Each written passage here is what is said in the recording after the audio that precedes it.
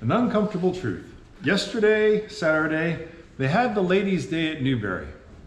And for those of you that don't know, at Newberry, Ladies' Day means the men cook. And that's all cool. I am one of the cooks. Jess Carter, he's the minister at Newberry. He's another one of the cooks. And Tom is the third cook we had there yesterday. So I'm doing what I normally do, and I'm doing it better than I normally do, meaning I had the oven mitts on. I have a problem with oven mitts. Half the time I forget about them and I grab something because it's a cookie sheet. Obviously cookies, they're good for you, right? They can't hurt you. And I grab the thing and I burn my hand. After I put my hand in my mouth, I go wash my hand. So I got both oven mitts on because I'm dealing with a cast iron skillet. Now, some cast iron skillets are deceiving, some aren't. The biggest one I deal with is about this big around, that deep, and weighs about 30 pounds without the meat in it. And this one wasn't that big, but it's one of the larger size cast iron skillets. And I know, if there's too much batter in this and I don't have a good hand underneath the handle the right way, it's gonna tip and I'm in trouble. So I'm checking it out. Yeah, it looks like it's mostly done. I reach in, I grab. And then you hear, yow! Now I had the oven mitt on, I already said that. I had both oven mitts on. There was a problem. There was a thin spot in this oven mitt. There was the outside layer that I could see, and I had looked inside. There weren't holes inside, so there was the inside layer. But separating that outside layer and inside layer was nothing. And boy, did I feel the heat of that handle. And I go, yeah. And Jess goes, what's the matter? And I got burned by this stupid thing. And he goes, well, I can fix that. And I go, okay. And I've got the skillet up on top there. I immediately put the other hand underneath of it so I wasn't having to hold on too hard on the handle, and I put it down. And I hand him the thing, wham, and he just throws it in the trash. And I'm like, whoa, because my brain heard one word. I can fix that thing. And I thought, well, okay, he's planning on doing something where he's gonna fix it. Well, he fixed it permanently.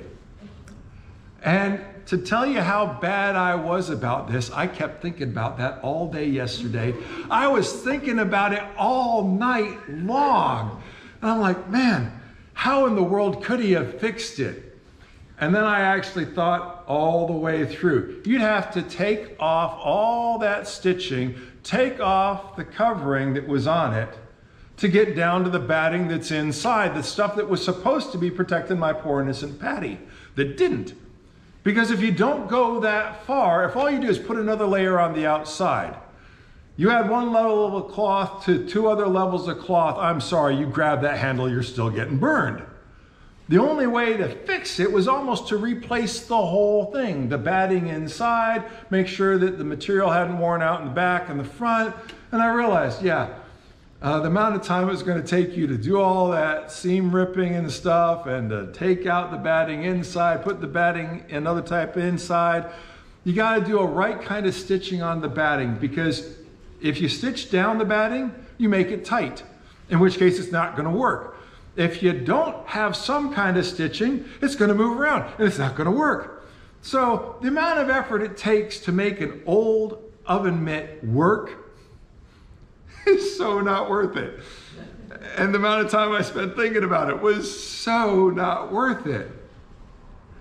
The truth was, that oven mitt was dangerous, because if I hadn't grabbed it with two oven mitts and had the time to get that other hand underneath and take the pressure off, what was going to happen? I was going to drop the thing. What was underneath of me? A nice oven door with glass in the middle so you can look and see what's inside that you're cooking. I could have broken that oven door, and then how much is that oven mitt now costing us? It'd be costing us the cost of the oven, plus my poor burned Patty. Yeah. Sometimes the right answer is a lot stronger than we're comfortable with. And I like the picture I found. I thought this is a really cool picture. I don't know how they did this, But you got that house on what looks like the edge of some parking garage top or something there. And if you were a real estate agent, you would market it. This is a unique property. It has a scenic view, and it's nearly half off. And you'd be telling the truth, except it's nearly half off the edge up there. And oh yeah, that's a scenic view. I don't want to be standing on the side where those windows are. There's a scary truth to what we're looking at. And just because the words make it sound okay doesn't change what you're looking at. And going back to the passage I've already read, Luke 20, starting with verse 1. Now it happened on one of those days, as he taught the people in the temple and preached the gospel, that the chief priests, the scribes, together with the elders, confronted him. This does not sound like a small, comfortable group. This sounds like a minor mob. And they spoke to him, saying, "Tell us, by what authority are you doing these things? Or who is he who gave you this authority?" And on the surface, that sounds like a legitimate question. They might really want to know, gesundheit, who it was that gave him this power, gave him this authority, unless we know, like John chapter 3, where it says, verse 1 and 2, there was a man of the Pharisees named Nicodemus, a ruler of the Jews. This man came to Jesus by night and said to him, "Rabbi, we know that you are a teacher come from God, for no one can do these signs that you do unless God is with him." When we're talking Luke chapter 20, we're talking near the end of his life. When we're talking John chapter 3, we're talking near the beginning of his ministry. At the beginning of his ministry, the Pharisees already know you couldn't do these signs except by the power of God. And if you've got the power of God backing you, we understand where that means you're coming from. Oh, and by the way, I'm sneaking out in the middle of the night because if the rest of the Pharisees find out what I'm doing, I'm in deep trouble. The Pharisees knew where the power was, where the authority was by which Jesus did the signs, by which Jesus taught. They knew it from the beginning of his ministry. They're not asking a polite, comfortable question, even though it sounds reasonable. And if we jump a bit farther back in John, or closer to the beginning of John, John 1, 19 through 25. Now this is the testimony of John. When the Jews sent priests and Levites from Jerusalem to ask him, "Who are you?" He confessed and did not deny, but confessed, "I'm not the Christ." And they asked him, "What then? Are you Elijah?" And he said, "I'm not." "Are you the prophet?" And he answered, "No." Then they said to him, "Who are you, that we may give an answer to those who sent us? What do you say about yourself?" He said, "I'm the voice of one crying in the wilderness, make straight the way of the Lord, as the prophet Isaiah said." Now those who were sent were from the Pharisees, same crowd. And they asked him, saying, "Why then do you baptize if you're not the Christ, nor Elijah, nor the prophet?" Let's take off what they said and listen to what John's answer was.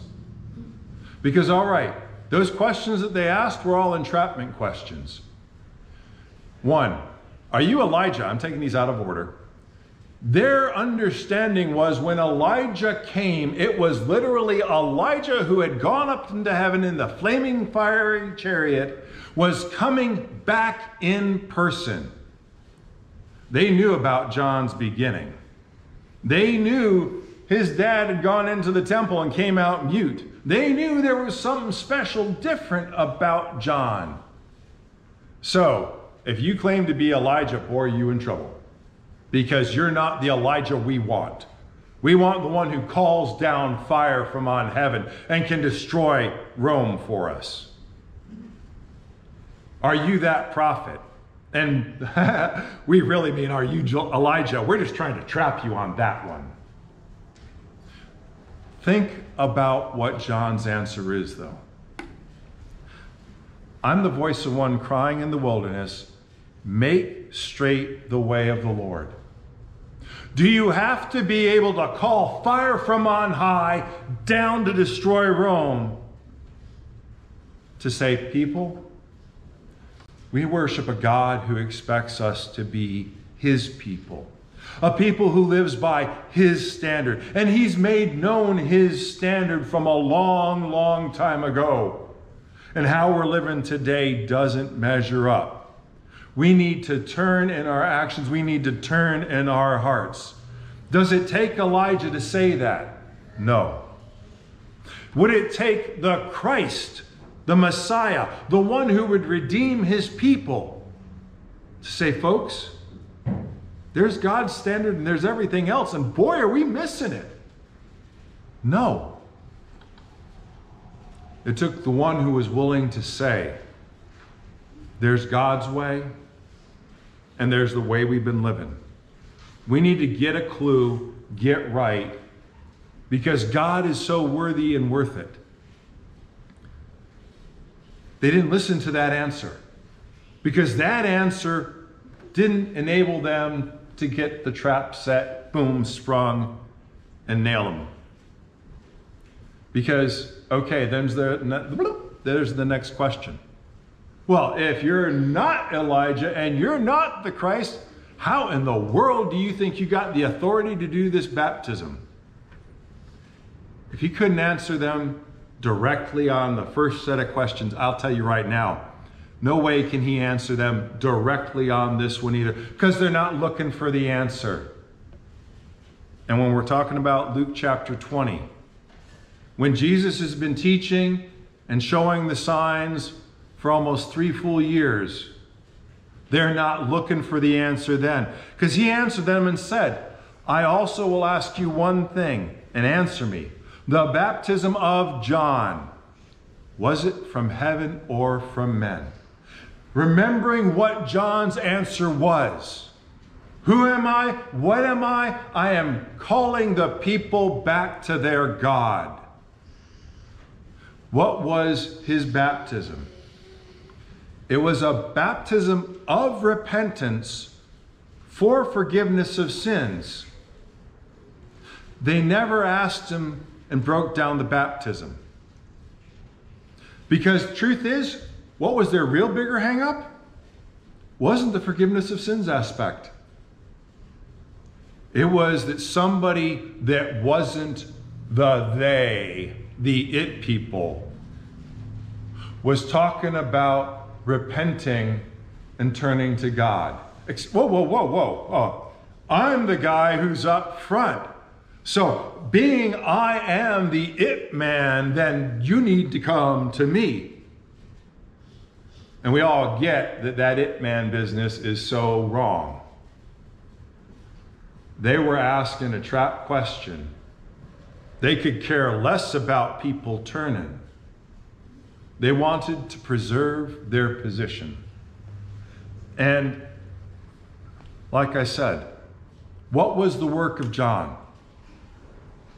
It was to turn the hearts of the people back to the Father. It's the last chapter of Malachi.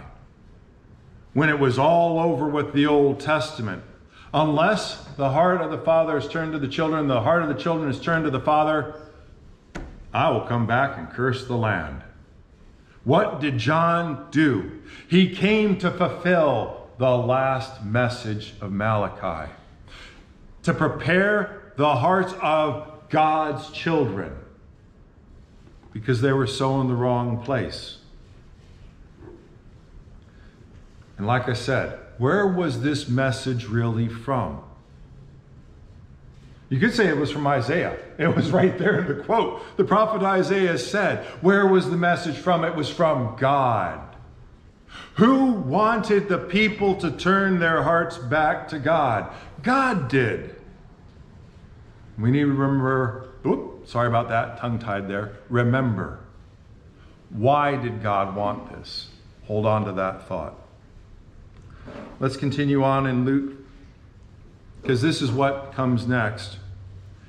And they reasoned among themselves, saying, if we say from heaven, he'll say, why then did you not believe him? But if we say from men, all the people will stone us, for they are persuaded that John was a prophet. Let's pause right there. What did John say his answer was? Follow me, I am the great prophet. I eat bugs and other things that you find living on trees and whatever. He didn't do that. He said, turn to God. He said, turn to God in a way they'd heard many, many times. Heard with their ears, but not in here. They could tell you what he'd said. They couldn't show it by what they were doing. John came 100% in the Word of God. He didn't have to offer a new message because God's message was right from the beginning. Turn to me, I'll bless you. Turn to me, live by my standards. Why? Because I want what's best for you, and I'm giving you that as your commandments and laws. And when you follow that, you won't suffer the way the other nations suffered. You won't have STDs. Why? Because you won't be engaging in that kind of behavior. Don't engage in that behavior, don't get the STD. Whoa! That's real complicated logic. No, it's plain and simple. And God didn't give him something complicated, he gave him something plain and simple.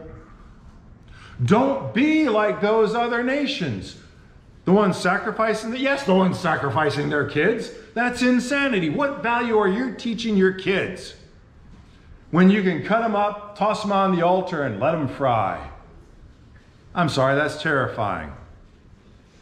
For the sake of the almighty dollar, whatever goes, goes, yay rah, let's make some money. What are we going to do? We're going to sell that inappropriate lifestyle and behavior to the little kids. I'm not going to name off the store, but we went into a department store when our kids were little. And you looked up at the pictures on the wall, and you had to wonder, what in the world are they thinking?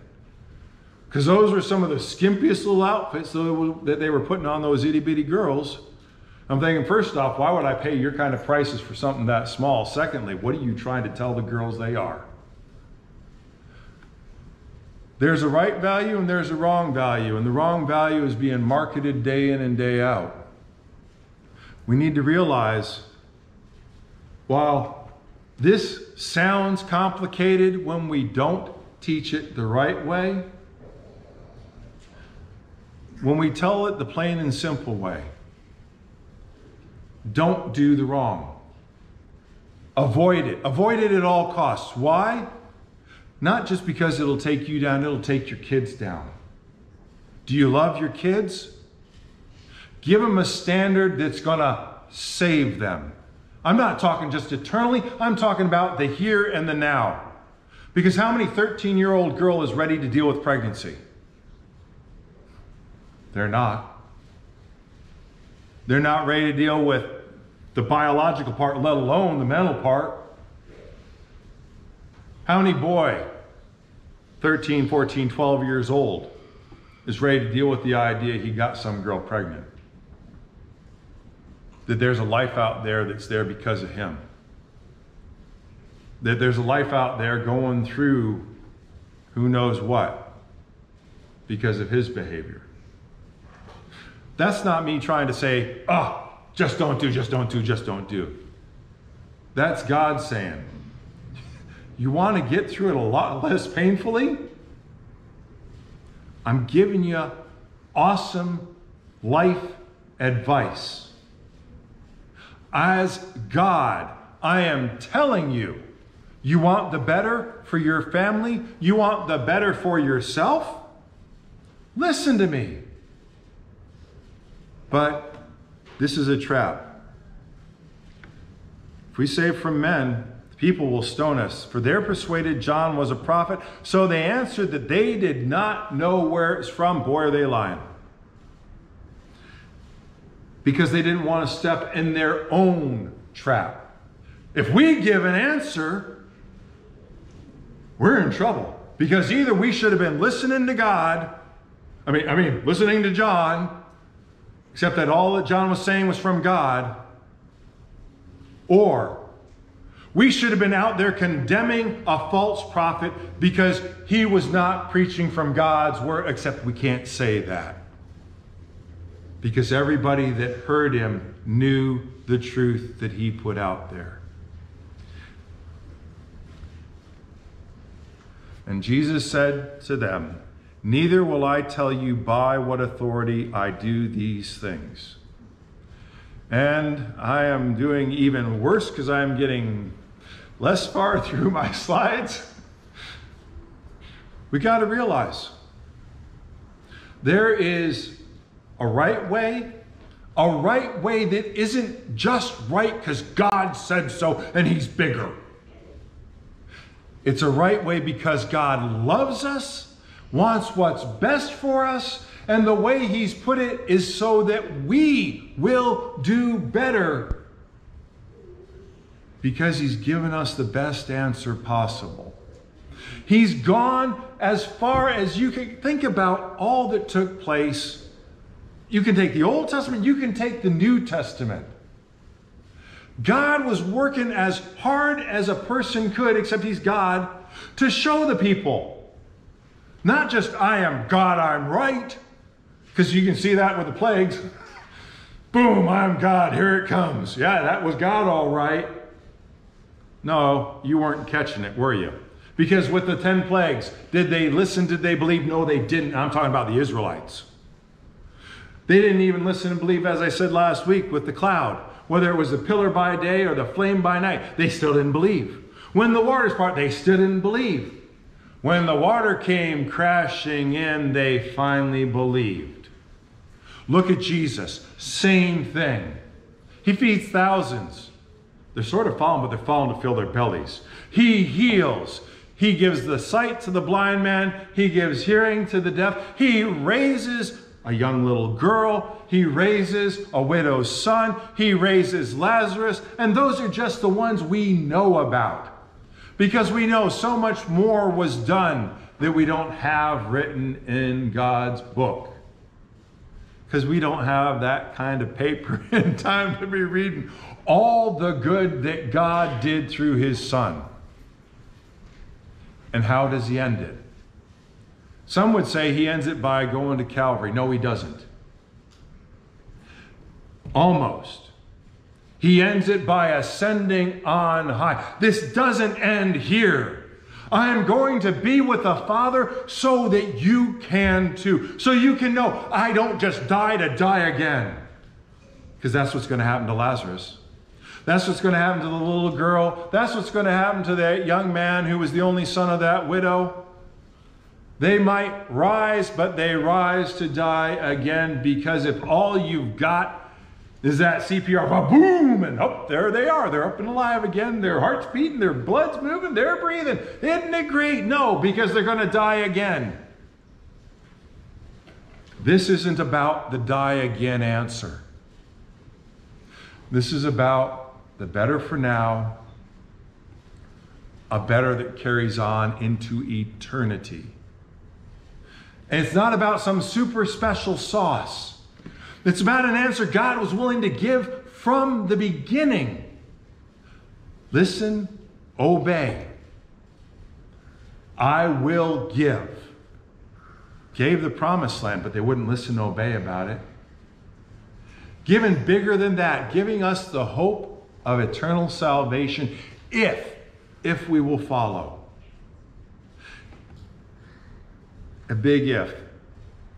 And unfortunately, he's not going to make us.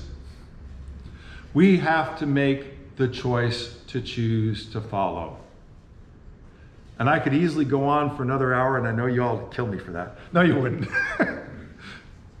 But the long and the short of it is, You can't trap God. Why? That's not who he is. He isn't trying to manipulate you. He gives a straightforward, this is what I expect. I expect, and oh, by the way, you gain from my expectations. We're all called to make a choice. We can't outsmart him and come up with the stone that's so big God can't lift it. That's a nonsense question. You want nonsense? Tell me why you can't answer the question. Well, then I'd have to change. Yeah. Well, I really enjoy. You ready to pay the price for that? People make decisions and choose against God. And unfortunately, there's a big consequence to that. Boom! There it goes into the bucket. I'll fix it. Sometimes the fix is, that's too dangerous to have around. We're not comfortable with that. But what's the truth? How much do you have to undo a person to get them to become what they need to be? Oh, by the way, you can't do that. As much as I might want to have thought about doing it, the truth is I haven't got the time, I haven't got the ability to have done it right, because I know how I could have done it wrong. There is a right way. We make the choice. There is the in the bucket way. We still make the choice.